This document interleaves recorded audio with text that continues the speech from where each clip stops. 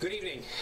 Thank you guys for coming. I know our first official press briefing is going to be on Monday, but I wanted to give you a few updates on the President's activities. But before I get to the news of the day, I think I'd like to discuss a little bit of the coverage of the past 24 hours. Yesterday, at a time when our nation and the world was watching the peaceful transition of power, and as the President said, the transition in the balance of power from Washington to the citizens of the United States, some members of the media were engaged in deliberately false reporting. For all the talk about the proper use of Twitter, two instances yesterday stand out. One was a particularly egregious example in which a reporter falsely tweeted out that the bust of Martin Luther King Jr. had been removed from the Oval Office. After it was pointed out that this was just plain wrong, the reporter casually reported and tweeted out and tried to claim that a Secret Service agent must have just been standing in front of it. This was irresponsible and reckless. Secondly, photographs of the inaugural proceedings were intentionally framed in a way, in one particular tweet, to minimize the enormous support that had gathered on the National Mall. This was the first time in our nation's history that floor coverings have been used to protect the grass in the mall. That had the effect of highlighting any areas where people were not standing, while in years past, the grass eliminated this visual. This was also the first time that fencing and magnetometers went as far back on the wall, preventing hundreds of thousands of people from being able to access the mall as quickly as they had in inaugurations past. Inaccurate numbers involving crowd size were also tweeted. No one had numbers because the National Park Service, which controls the National Mall, does not put any out. By the way, this applies to any attempts to try to count the number of protesters today in the same fashion. We do know a few things, so let's go through the facts. We know that from the platform where the President was sworn in to 4th Street holds about 250,000 people. From 4th Street to the media tent is about another 220,000. And from the media tent to the Washington Monument, another 250,000 people. All of this space was full when the President took the oath of office. We know that 420,000 people used the D.C. Metro public transit yesterday, which actually compares to 317,000 that used it for President Obama's last inaugural. This was the largest audience to ever witness an inauguration, period, both in person and remote.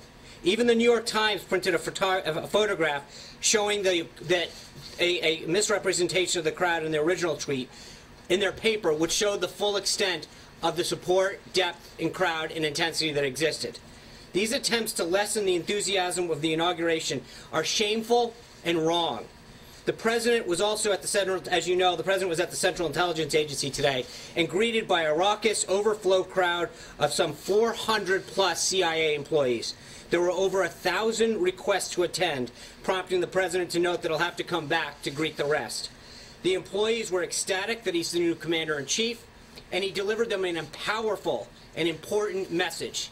He told them he has their back, and they were grateful for that. They gave him a 5-minute standing ovation at the end in a display of their patriotism and their enthusiasm for his presidency.